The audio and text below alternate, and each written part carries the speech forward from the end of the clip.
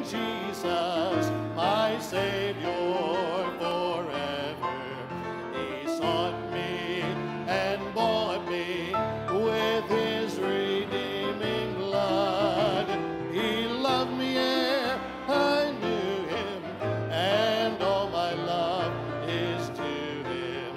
He plunged me to victory beneath the cleansing flood.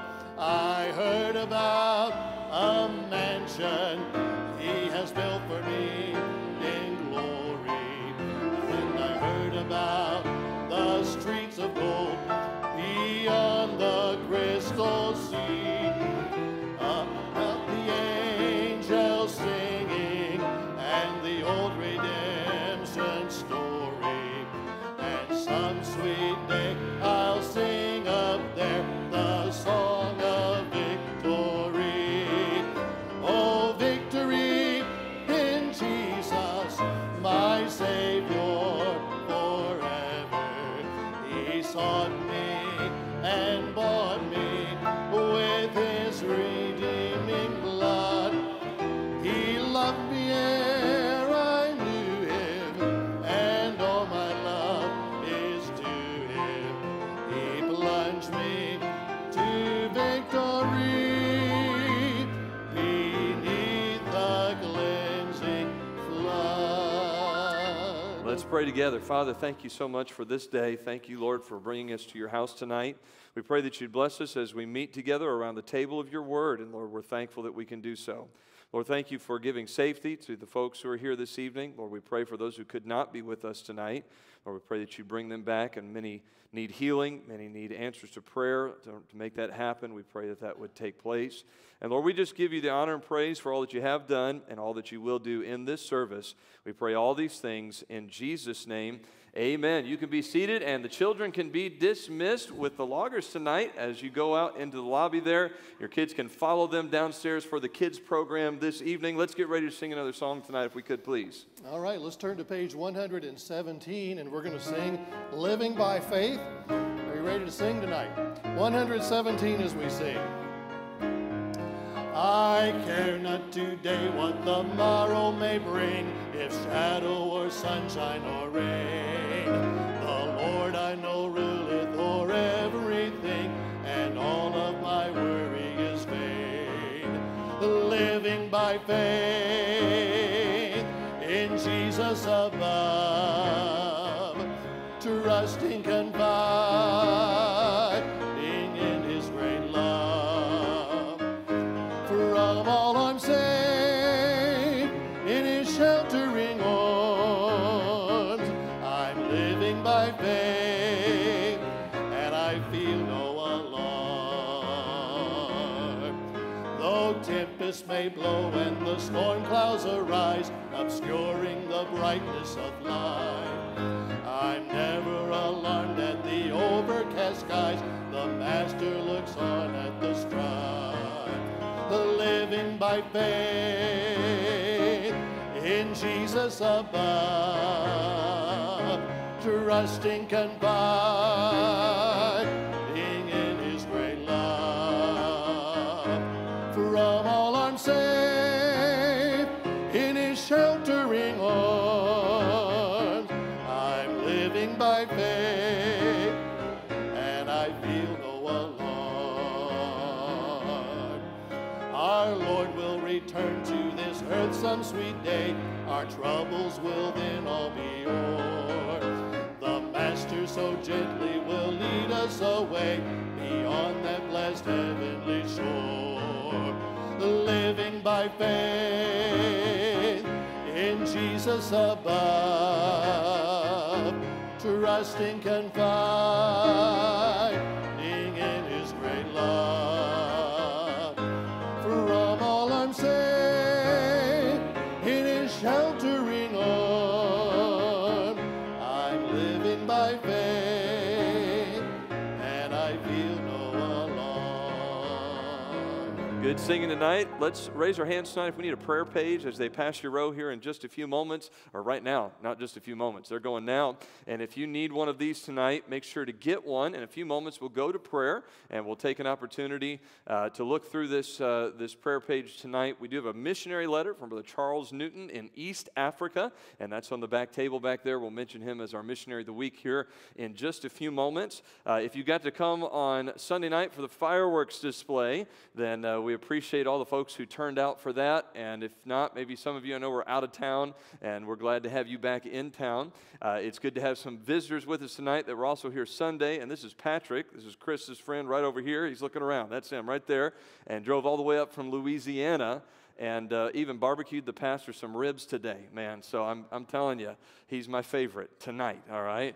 But Patrick, we're glad you and your family could be here. I know your kids are down in the children's program tonight, and thankful for you and your family coming up. And then, of course, Adam and Kim are moving to Evansville. This is Stephanie, Kim's sister, and she's here for a few more days and then headed back to California. And so make sure you get to meet our visitors tonight, make them feel welcome before you leave the service this evening. 10 o'clock on Saturday morning. Now, normally, we have a 9:30 meeting for our visitation, and some of the men will probably go on visitation. Some are going to be able to stay. But if you can come and stay at 10 o'clock, we're going to have a men's prayer breakfast, and we're going to just take some time, number one, to eat, and that's going to be a great time. There's always nothing wrong with eating, all right? So there's always good things there. It's going to be a great breakfast. The menu is good, and you'll enjoy that. But we're going to use this time as an opportunity just to have prayer with our men, to take some time to share some things about the vision of our church, and not exclusive things. They're not maybe not new things that have never been talked about before, but just kind of talk about where we are right here in the middle of the year. We're trying to do something with our men once a quarter, and so this will be for this quarter, and we'll look forward to seeing you this Saturday at 10 a.m. If you could, and if you're coming to that, you've not signed up yet, if you could sign up in the lobby, and folks who are watching online, if you want to come to that, the men who are watching online, then feel free to let us know. We just want to get a good head count so we know how many to prepare for. In a couple of weeks, our teams are taking off. Actually, next week, some of the teams are going on a trip. Some have won a competition, something that the teams did there to kind of earn points and things like that. They're going on to a conference next week, excuse me. Then the following week is the Shawnee Youth Conference, and so pray for them, and I know they're going to have a meeting this Sunday night after church. If you're looking around wondering where all the teens and young people are, of course, we dismiss the kids, but the teens have their monthly teen service tonight, and so they are downstairs. Let me just say a couple quick things about Faith Music Radio, and then I'll sit down and we'll have our offering in just a moment. First of all, we do have a summer fundraiser that's coming up. Our summer share is July the 28th and 29th, a two-day fundraiser, and we will have some information for you about that this Sunday. And we have a newsletter that's going to be going out, but we're going to give it to our church first, and so make sure that you pray about that, pray for that, and we can all be involved in the avenue of prayer if God lays on your heart to give something. That would be a tremendous help as to getting our radio ministry through the summer, and I know that'll be a blessing to that. And then in the month of August, actually, we're talking about less than a month from today, we have a summer fun night that is planned at the Evansville Otters game, and we try to do this every year. We didn't do it, did we do it last year, Brother Dan? The last couple of years, COVID kind of threw us off, but we had been doing this every year prior to that, and someone's going to throw out the first pitch, and it'll be a good time. I don't know what else we'll have, but we always take a big group. It's a family fun night, and for the supporters of our radio station you currently support, you just need to go back and sign up. Otherwise, the tickets are $10 a person, and it really is. It's a great night. It's a good night of fellowship and something that we can do in the summer just to kind of get together and hang out and also go out into the community and be a witness there. We usually have a little section that starts trouble, but we put that out real fast, okay? And we'll try to make sure that doesn't happen this year. And we're just going to pray it's not as hot on that night as it is today, okay? Main prayer request of the whole night, I think, is that one right there. So pray for those things if you would, and a lot of those things are coming up here really quickly, and we're going to be headed into the fall before you know it. So let's continue to pray for these things. Well, let's turn to page number 373 and join us on The Sun is Coming Up in the Morning. Sing both verses, 373. Once again I face Satan this morning, and I battled him all the day long, but sent reinforcement, and at sundown I sang victory song. And the sun's coming up in the morning, every tear will be gone from my eyes. This old clay's got to give way to glory, and like an eagle I'll take to the sky. In a world filled with doubts and confusion, it's so hard when you don't understand. Oh, but I'll stand on the solid foundation, and I'll hold to that unchanging hand. And the sun's coming up in the morning, every tear will be gone from my eyes. This old clay's gonna give way to glory, and like an eagle I'll take to the sky. Let's pray. Dear Heavenly Father, Lord, we thank you for being in your house tonight. Lord, it's always refreshing to come in and get a refill on a Wednesday night. We thank you, Lord, for your great love for us. We thank you for salvation. Lord, we thank you for each one who came out on a very hot day, Lord, to be in your house. We ask that you bless them. Lord, we ask that you be with the young people downstairs, be with our teen church. We ask, Heavenly Father, you be with Pastor as he teaches and preaches to us, Lord, that you might empower him, that you might just fill him with your Holy Ghost, Lord, that we might be encouraged, Lord, we might be strengthened in our walk with you. And Lord, if there's one lost, that they might be saved. We ask, Heavenly Father, you bless the offering, each gift, each giver, and may be used for your honor and glory here and throughout the world. For we ask it in Christ's name, amen.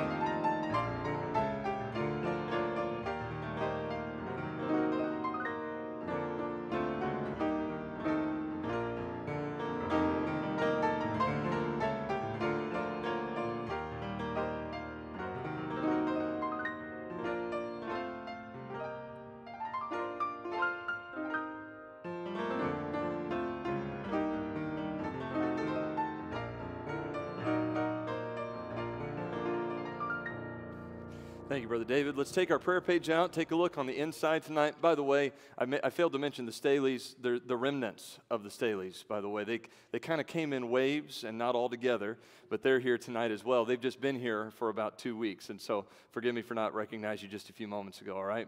Pray for tonight our missionary, Brother Charles Newton.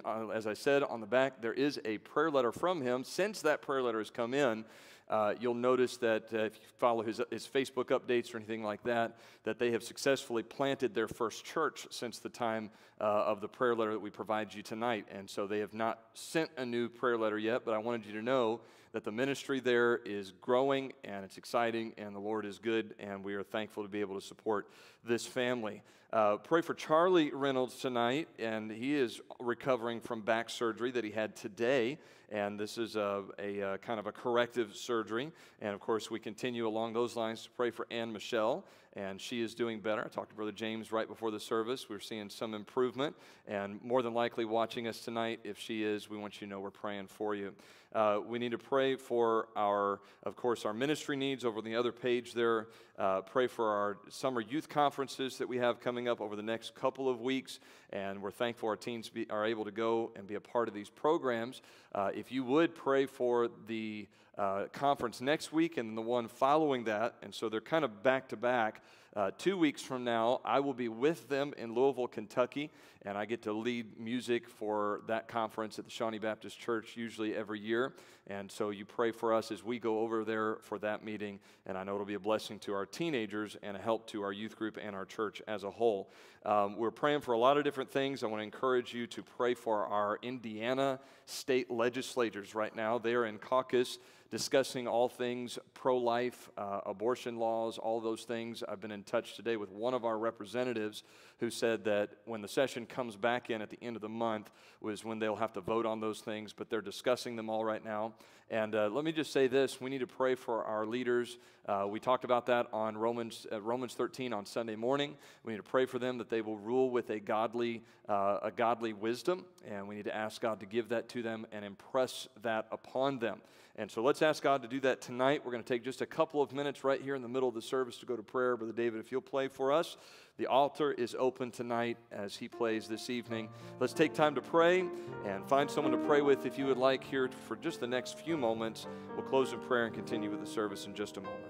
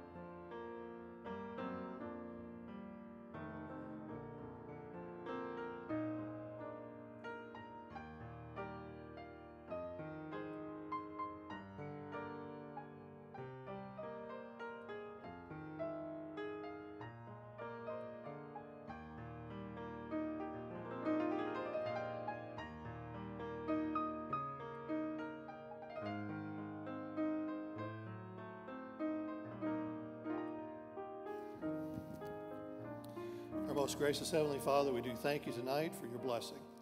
Thank you for the opportunity that we have as a church body to assemble here Sunday morning, Sunday night, and Wednesday night. Lord, help us not to take for granted the preaching that we get from your word. And Lord, with that request, I pray that you'd be with our pastor as he speaks tonight, that you'd fill him with your Holy Spirit. Lord, I pray that you'd meet his needs, the needs of him and his family. We do pray for his family while they're traveling and away. And Father, I also pray that you'd be with our country. Lord, that you would send us the revival that we desperately need, that we're lacking. Lord, I pray that you give us wisdom in these areas where we can be salt and light. And Lord, help us to be a testimony. Lord, I pray that people would be saved this week. Lord, I thank you for those that have followed the Lord in baptism these many weeks in a row here at Faithway, and maybe not all, but Lord, so many, and we thank you for that. But Lord, we pray that souls will be saved. Lord, I pray for Brother Charlie tonight as he's recovering from his surgery, and Lord, that you'd be with him, and thank you for this good family, this good husband and wife, and Lord, I pray that you'd meet their needs. Lord, for our missionaries that are on the field, and Lord, we thank for Brother Newton tonight, and Lord, I pray that you'll meet his needs. Lord, we pray for safety for all of our missionaries, some in situations that are more in need of your physical safety, and others that just have needs. Lord, I pray that you'll meet their needs. Lord, I pray that you give them souls for their hire. Lord, I do thank you for what you're doing here at Faithway Baptist Church, and Lord, may you grant us your wisdom from above. Lord, we need it so much. We depend upon you. We love you tonight, and thank you for how you've loved us. In Jesus' name we pray. Well, I'd like for you to take your songbooks. We're going to sing a couple of verses of this song right before the message tonight. It's page number 413, and I believe we have the first and last verse there. It's 413, Fill my cup, Lord. Like the woman at the well, I was seeking for things that could not satisfy. And then I heard my Savior speaking, draw from my well that never shall run dry. Fill my cup, Lord, I lift it up, Lord. Come and quench this thirsting of my soul. Bread of heaven, feed me till I want no more. Fill my cup, fill it up, and make me whole. So, my brother, if the things this world gave you leave hungers that won't pass away, my blessed Lord will come and save you if you kneel to him and humbly pray. Fill my cup, Lord, come and quench this thirsting of my soul. Bread of heaven, feed me till I want no more. Fill my cup, fill it up, and make me whole. Good singing tonight. Let's take our Bibles, go to 1 Peter, the book of 1 Peter tonight, if you would. And we're going to start a new series that I think, and I say I think because I don't know, but I believe that would be maybe a more appropriate word. Will take us through to the end of the year, and we'll take this as we have. Now, I want to cover something first before we go into this. And the first thing is you might be asking, why did we cover 2 Peter before we covered 1 Peter this year? And that is a good question to which I do not have a good answer. I'm just going to be honest with you. We've already gone all the way through the book of 2 Peter, through the letter, and I enjoyed every minute of it. I guess the only thing I can say is that I felt very strongly that we needed to be where we were when we were there. And now we're moving backwards, and we're going to go in reverse a little bit. But I think the contrast between the two, and I think some of the similarities between the two, will really help our church. I don't think that in any way this is going to be like going back and reviewing. I think it's just going to be helpful. And so we're going to begin in 1 Peter tonight. There are in the New Testament 3 predominant authors. There are many more, there are others, I should say, beyond the 3. But if you were to look at the writings of the New Testament, you would notice that most of the books, especially after you get past the book of Acts, who would you say is the most predominant author of those letters? The Apostle Paul. The Apostle Paul had a major theme. Now, let me just say that I'm going to ascribe a theme to each of these authors, these human authors that God used. He breathed the words to them. They wrote the words down. We have them today in God's preserved word. We're thankful for that. But I'm going to ascribe these themes, but I want you to understand that all of the authors really covered the themes that the other ones did as well. You'll just find that they're a little bit more obvious with some. So I think if we could break all of the Apostle Paul's writings down, we would say that he emphasized very heavily something called faith.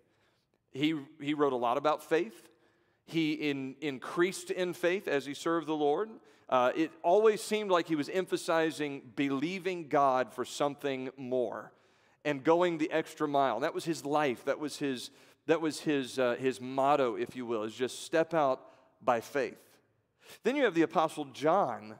And of course, John's main theme, the main theme of his life and his writings is the theme of love. We talked about that in Romans 13 this past Sunday, is that we are supposed to be known, as Jesus said these words, he said, "By this shall all men know that you are my disciples, if you love one another." John was known to encourage people to love. And by the way, this is one who was known as one of the sons of thunder. Okay, he was not a soft, effeminate individual. I think he was probably very decisive. I think he was probably very motivated.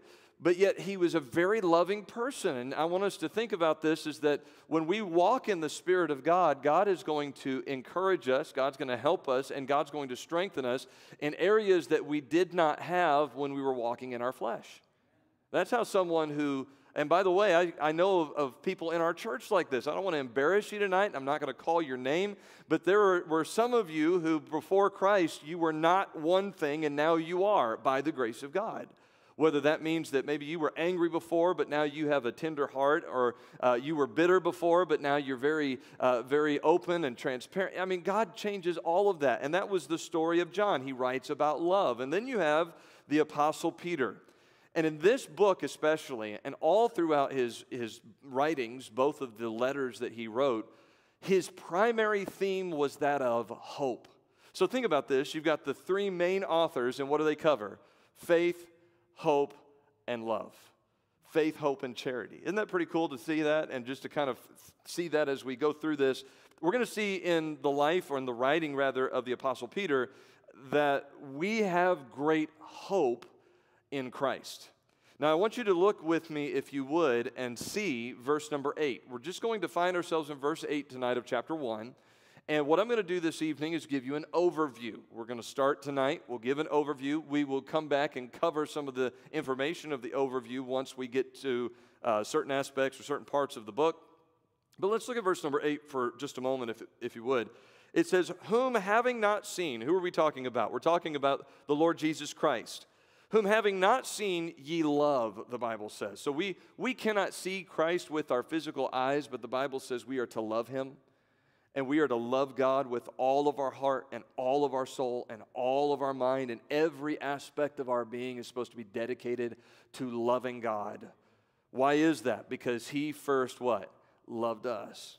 And it says, "Whom having not seen ye love, in whom, though now ye see him not, yet believing, ye rejoice." Notice this, "with joy unspeakable and full of glory." Isn't that a great verse in Scripture? It says that because we love God, because we trust Jesus, because no matter what may come, we can endure hardness as a good soldier of Jesus Christ, and we can also lay everything at his feet and know he'll never fail us. The Bible says we experience something that the rest of the world cannot experience, and it's worded so beautifully in the Bible. It's called joy unspeakable and full of glory. Have you ever been so happy you didn't know how to describe your happiness? Have you ever, not tonight, I can tell, okay? Have you ever just been so overwhelmed with joy that you could not put it into words? It was such that it was overwhelming to you. It was surprising. Maybe someone that you didn't expect came and did something super nice for you, all right? Maybe Brother Ted bought me a brand new gun or something like that. I mean, that would be joy unspeakable. I wouldn't expect that from him, but if he did, no. Maybe somebody does something really nice for you, and you just don't know what to say. Do you know that living in the love of God is like being so happy that all the time that you just don't know how to describe it? Now, we're going to talk tonight about an overview of 1 Peter. We're going to discuss what are the main thrusts and themes of what he's going to discuss with us and what he's going to talk to us about and how God's going to minister to us through this, and we're going to see all of those different things, and it's, I really believe, going to be helpful. But what we need to know immediately is that these people who have joy unspeakable and full of glory were suffering in ways that you and I cannot relate to. They were persecuted. They were in many cases in hiding. They were scattered. If you read the commentaries on 1 Peter, this was the dispersed church, is what they might say. They had been scattered abroad because persecution had come to Jerusalem and the surrounding areas. So that's why in verse 1, if you look at that with me for just a moment, it says that Peter's an apostle of Jesus Christ to the strangers scattered throughout Pontus, Galatia, Cappadocia, Asia, and Bithynia. With all of this, we see some of what God is trying to show us here. We have to connect it by understanding a little bit of who wrote it, who it was written to, and what it means to us today. I heard someone tell me a long time ago, they said, if you want to know how to communicate a message to somebody, then you do 3 things every time. You tell them what you're going to say, and then you say it, and then you tell them what you just said. So tonight, we're going to tell you what we're going to say. And we're going to take this opportunity to talk about the entire book, and so we won't necessarily end up going verse by verse tonight, but that's what we'll end up doing, Lord willing, starting next week. So tonight, let's just get a firm grasp on the overview. First of all, who is the author? The author is the Apostle Peter. The Apostle Peter is clearly the leader of Christ's disciples, those who are with Jesus, the 12 or the 11 if you discount Judas. Probably he wrote this in about AD 65, which would be toward the end of the Apostle Peter's life. Peter is one of the more out front characters of Scripture, and that, I think, goes for both the Old Testament and the New. The Old Testament, you have a lot of foundational characters. In the New Testament, you have some people like the Apostle Peter who occasionally, if we could phrase it this way, they steal the limelight just a little bit. They attract the attention of the reader because their name and their face is always popping up in some story somewhere. We know a lot about Simon Peter's personal life from the 3 years that he spent with Jesus. And of course, we know his temperament, because if you were to study the life of Peter, you would say, I might relate to Simon Peter just a little bit. He was very headstrong. He was very stubborn. He was very outspoken. He was very much the one who would speak first and ask questions later. And of course, Jesus, in 1 chapter's time, we see Jesus commending him because he said, flesh and blood hath not revealed this to thee, but my Father which art in heaven. And then in just a few verses, he looks at him and says, get thee behind me, Satan. I mean, you don't want that nickname from Jesus, but that's what Simon Peter got.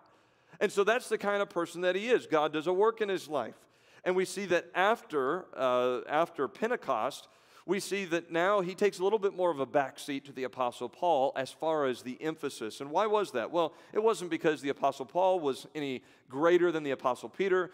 It was because the Apostle Paul was instrumental in being what was known as the apostle to the Gentiles. So Jesus revealed himself personally to the Jews.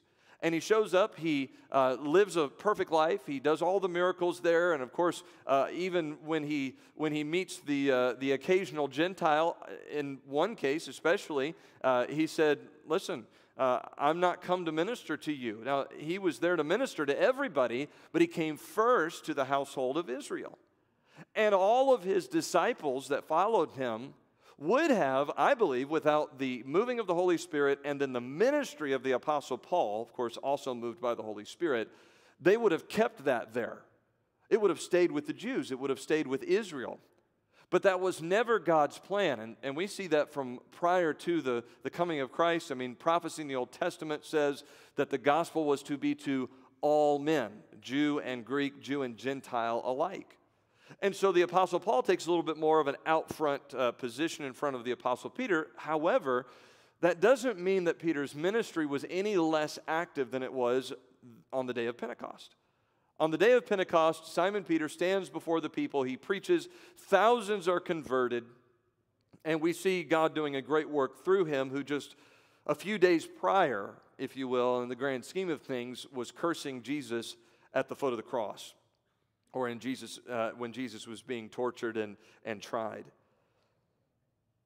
Peter and Paul served with some of the same people.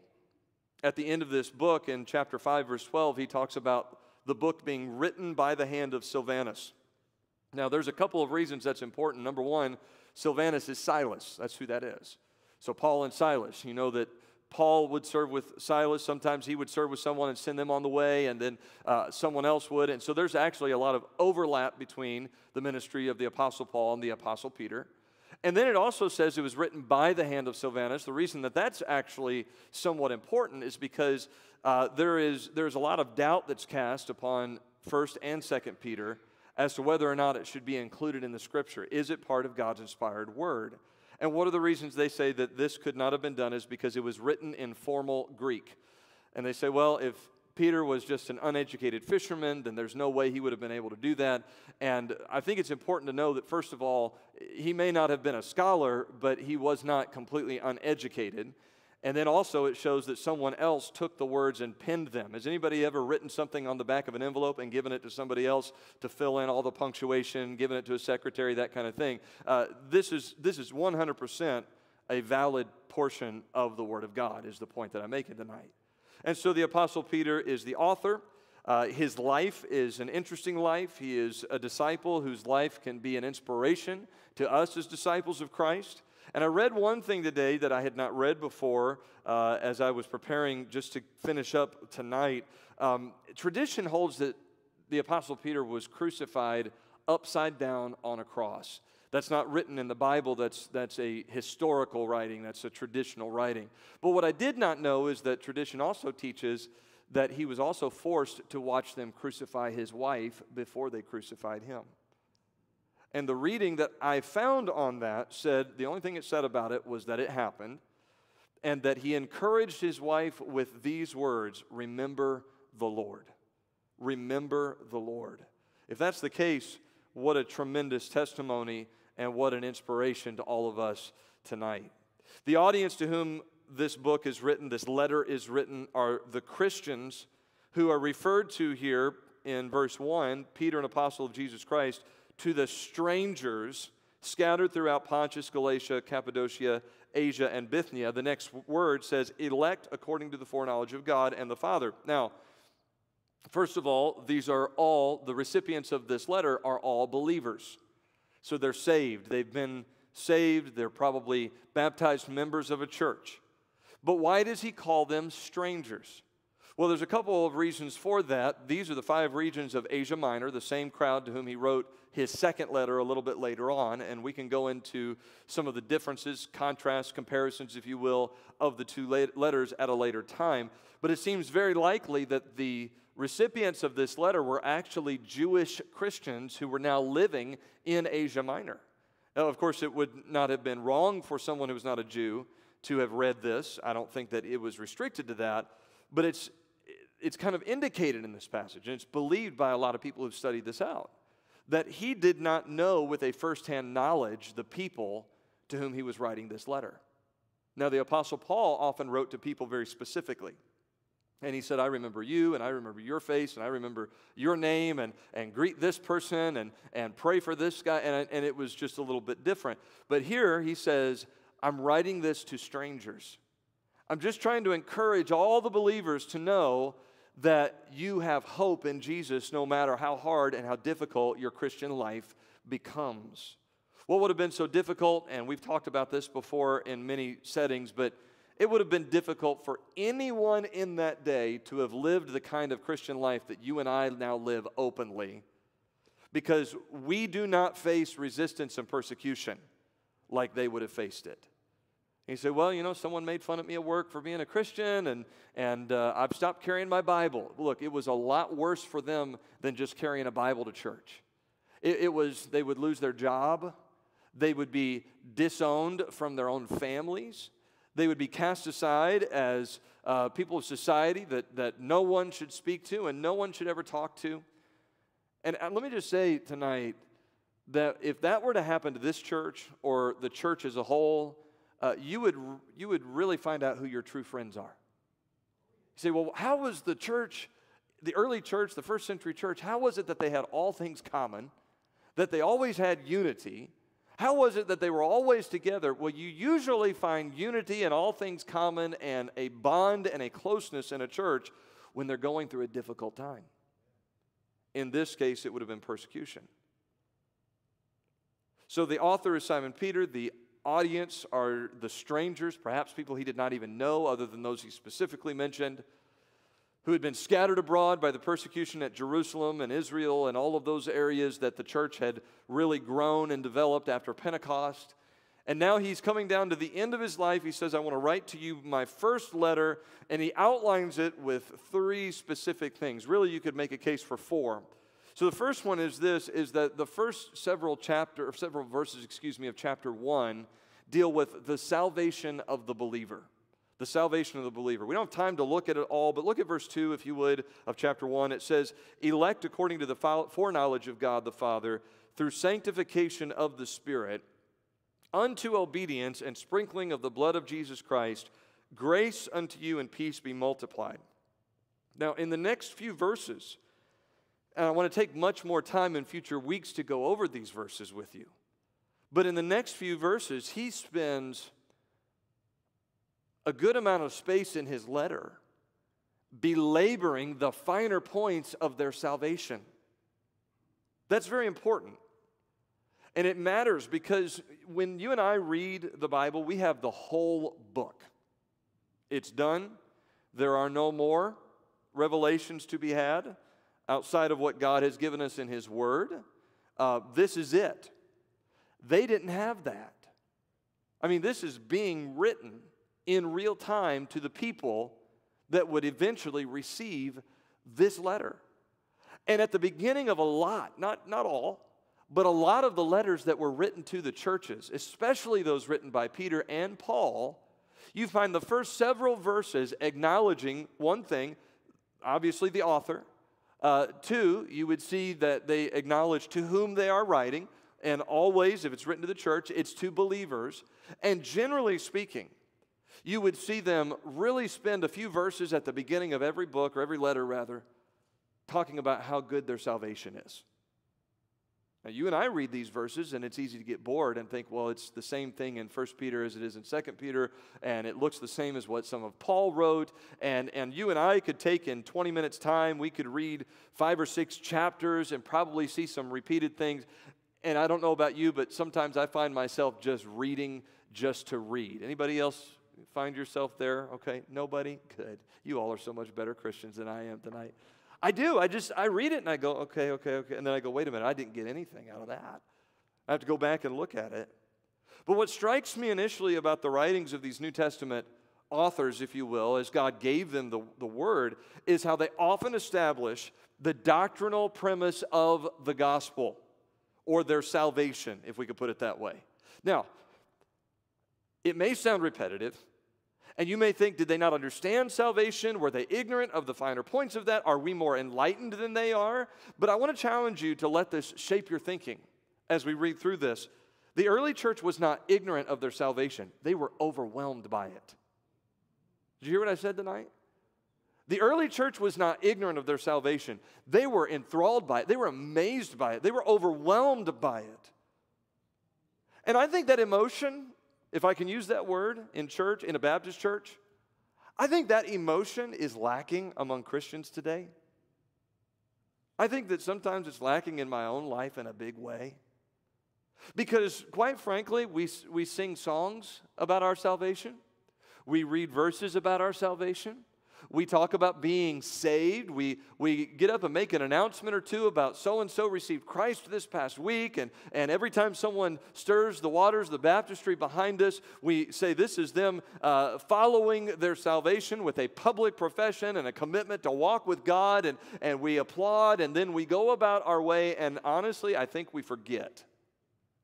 And I think we just move on real quick because the game is on, or lunch is in the crock pot, or something else is going on, and I've got too many problems and too many other distractions and too many other things to think about than what Jesus did for me when He died on the cross and was buried and rose again. Is anybody hearing what I'm saying tonight?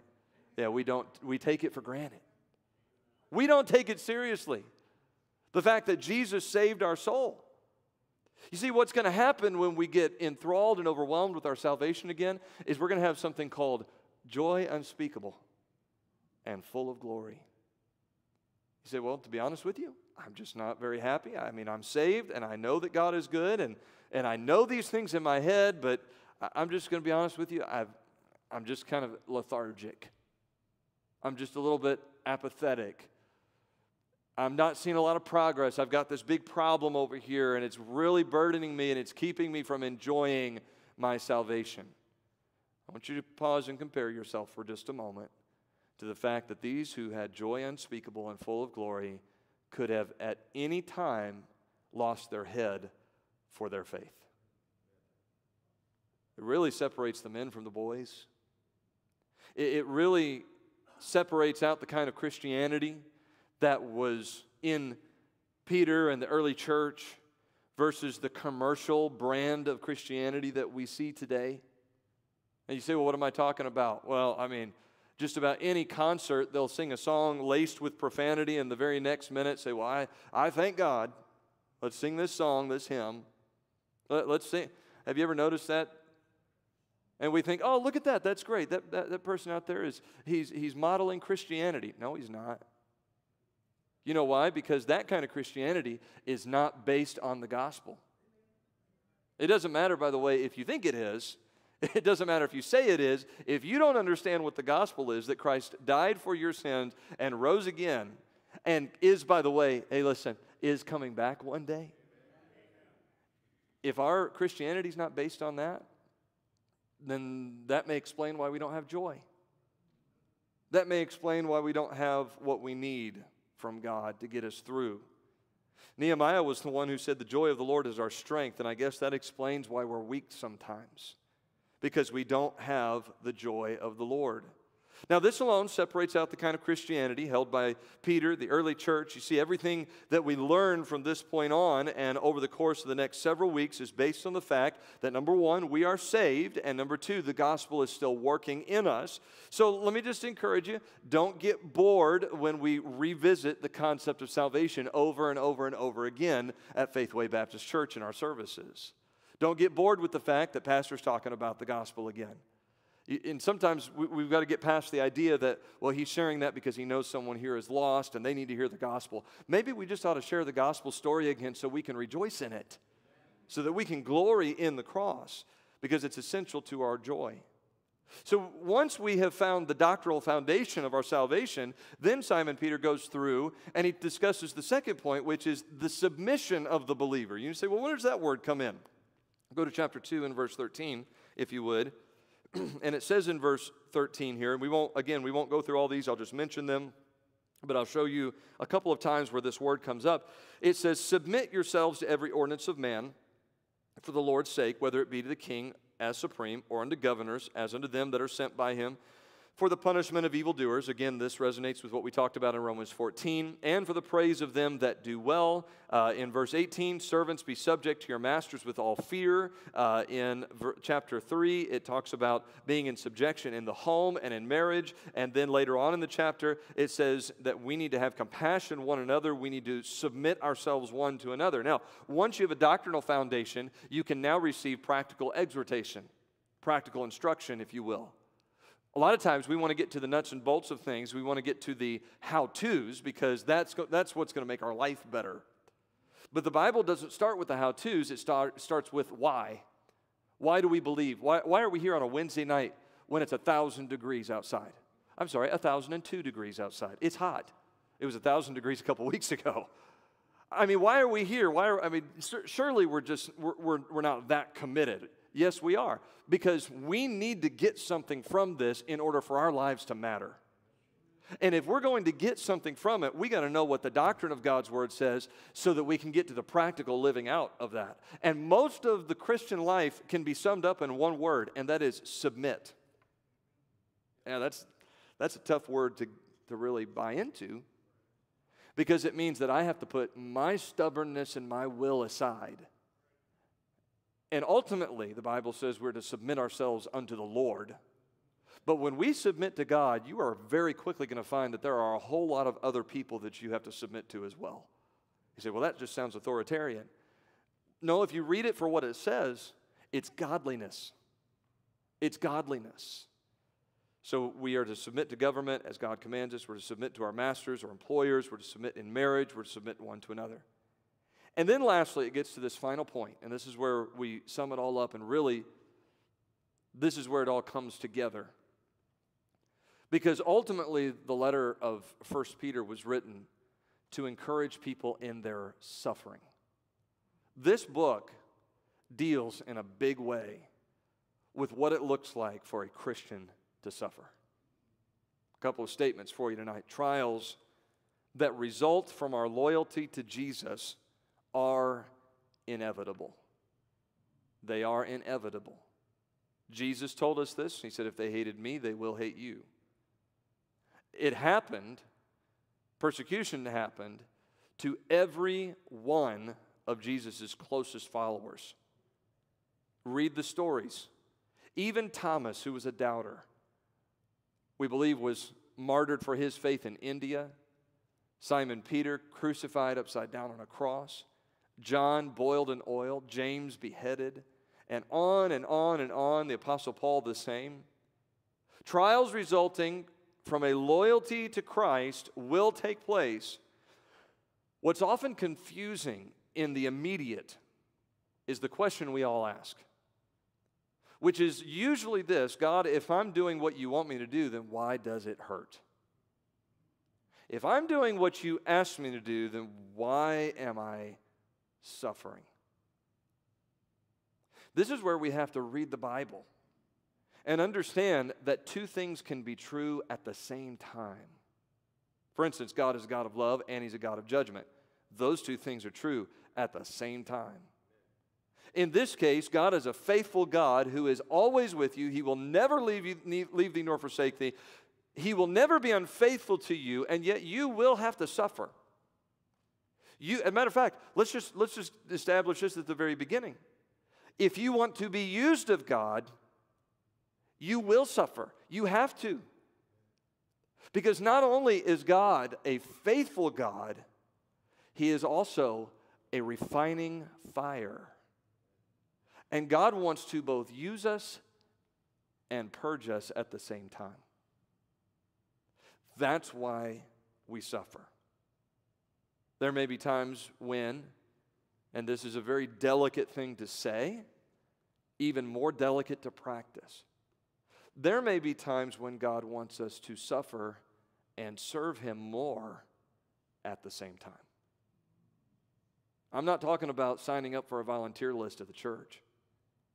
I'm talking about God fulfilling His will for your life. He oftentimes does that when things around you are the most chaotic. I've not experienced horrendous suffering in my life. I don't claim that. Many of you could tell stories, and we're not here for comparison's sake, but I just want you to know before I say what I'm going to say that I understand that I have some things yet to go through. I mean, we've all been through some things, myself included.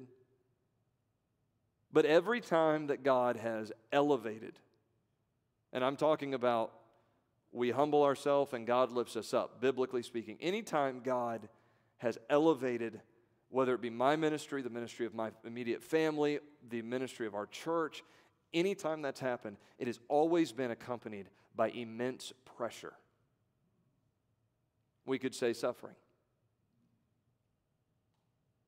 How many people respond, or how, I'll say that with the right tone, how many people respond to suffering is to limit their serving. But God says if you want to serve more effectively, you have to suffer. We're going to see that in this, and we'll learn several things. First of all, He teaches us how to behave in our suffering. I don't know if you have ever broken a pinky toe in the middle of the night by walking across the room and kicking the side of the door, but I have. And can I tell you, I'm glad my wife was the only one there to see it. You know why? Because I make quite a scene usually when I'm hurting. I go, oh man, and oh, you know, everybody's waiting for the pastor to say something he's not supposed to say or something. You know.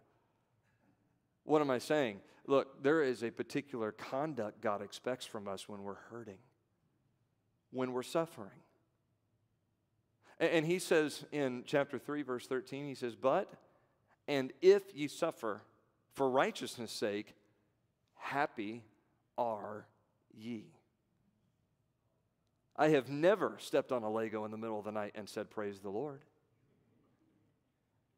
I've not done that, but I'll tell you what, in life, sometimes we have things that hurt us, that shake our world. And the Bible says if it's for righteousness' sake, we can be happy. So God gives us a conduct in this book. He teaches us who the example is. He says, "For Christ hath also suffered for sins." You see, Jesus is the ultimate in suffering. No one suffered more than Jesus.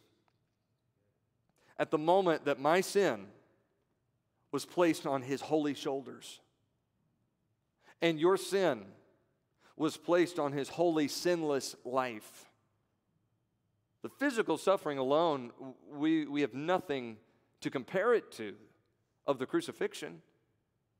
But the spiritual suffering of a perfect God taking sin and becoming sin, he who knew no sin became sin, the Bible says, that's suffering.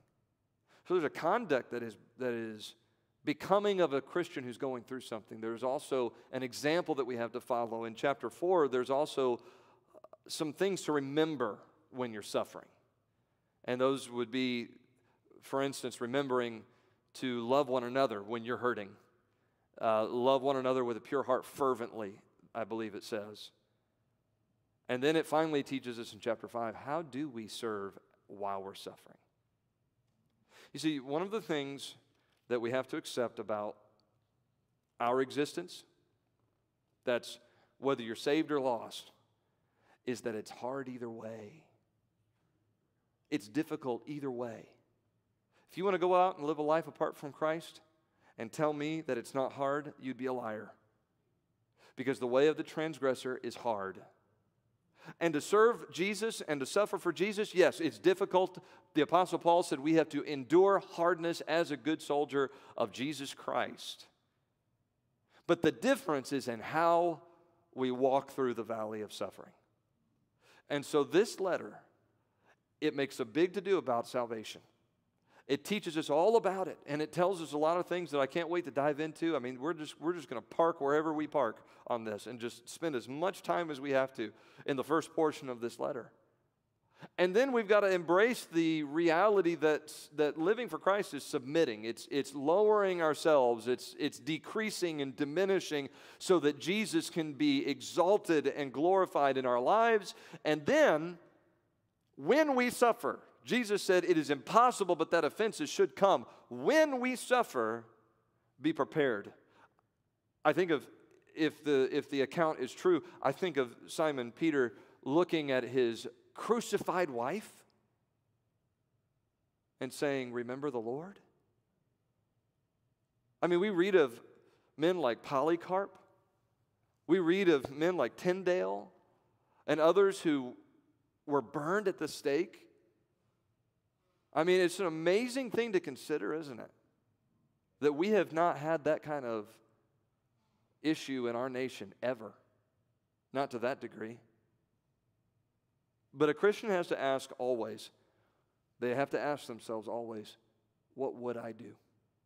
What would I do? I'm actually excited for some of our teenagers to hear us go through this study together. Because I'm afraid if we're not careful when we teach what we teach in Sunday school is we teach such an elementary level, and this is fine that we teach these stories, don't get me wrong. I'm not against anything we're teaching in our Sunday school classes, but sometimes it's what we don't teach. And that is that, hey, you are going to have some difficulty in your life because of your faith. I mean, how many of you grew up in Sunday school and got to a certain point and life just hit you upside the head and you went, "I never saw that coming"? I want our teenagers to know. I want them to have that mentality. I want my children to have that thought process of, what if I had to give myself for Jesus? You say, "Pastor, you're sounding awful radical." No more radical than what was expected of Christ's closest followers. So as we look at this together, we see who it is that wrote the book. We see to whom the book was written. We see why it was written, the instruction that was given. And we leave tonight, I hope, a little more hungry for what we're going to see in this. I would encourage you, as I always do when we start something out, Take some time. This is 5 chapters. If I take my Bible, it's just 3 pages, 3 full pages and a couple half pages. I mean, it's not very much. If you were to read this every day, all 5 chapters, I think it'd take you 10 minutes, even if you read it slow. And if you would, for a week or so, you just do whatever the Lord leads you to do. Maybe you would read it through once a day. Maybe you might put it in the background. You can listen to audio Bible now and just put it there and let it go in your ears. I've gotten a lot by doing that. Whatever the case may be, try to put this in you before we get to the study so that you're seeing things and you're marking things down and you're saying, I can't wait till we get to that point. Maybe you'll see something I won't see. And if that be the case, we'll give God all the glory for that. But take some time, increase your study of this book, read through it, write down questions, whatever you need to do, and let's go through this together as a church, and let's see if God will bless it, okay? Let's pray. Father, thank you for how you have taught us even tonight. And Lord, this has been very much an overview, a bird's eye view of where we're headed. But Lord, I just pray that you'd please give us clarity in the details of this text as we go through it. Lord, thank you for how you can teach us and how there's always more truth to be seen. There's always something else there. And Lord, I pray that you'd help us to see what you have for us only. Limit us from being distracted, Lord. Help us to be faithful in our study of it and in our time together. Lord, help us not to neglect the assembling together as the manner of some is, but so much the more as we see the day approaching. And Lord, thank you for this good crowd here tonight, those who are watching online. And Lord, we think of our shut-ins tonight. We always have them on our prayer list, but I want to bring them up to you now and ask that you would strengthen many of them this evening and help them as they're able to hear these words spoken through the live stream. And I pray that you'd bless them through that as well. God, help us to have a wonderful week, and help us, Lord, as we follow you. Help us to listen to your voice. Help us to hear when you lead us with your Spirit. Help us to be sensitive to your guidance the rest of this week, and may we come back together rejoicing on Sunday. We pray these things in Jesus' name. Amen. One quick reminder before you leave, men signed up for the men's breakfast. If you would, God bless you. Let's stand together. We are dismissed tonight. Thank you.